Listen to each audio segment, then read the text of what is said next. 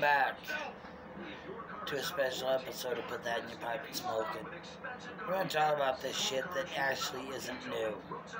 This whole thing of black people wanting to kill white people. We think it's new. This whole Black Lives Matter bullshit. But it really isn't.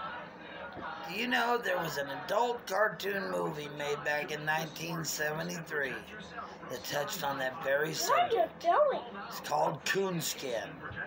As far as today goes, it wouldn't fly because of its racism, but I'm going to go ahead and leave a link to the full movie in the description box.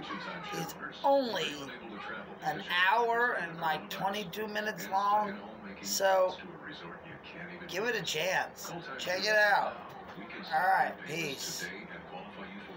You can all put that in your pipe and smoke it.